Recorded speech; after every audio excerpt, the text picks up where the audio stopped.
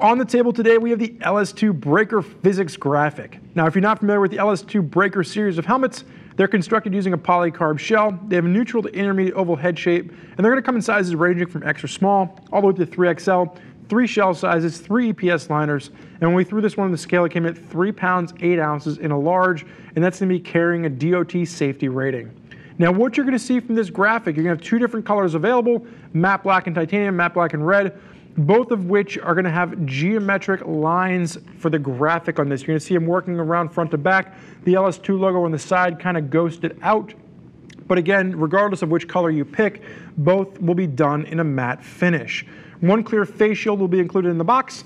And if you want to learn more about the LS2 Breaker helmet, click the info button, head over to RevZilla.com, and once you're there, we will dazzle you with a video giving you a detailed breakdown of this helmet and all the facts pertinent to it.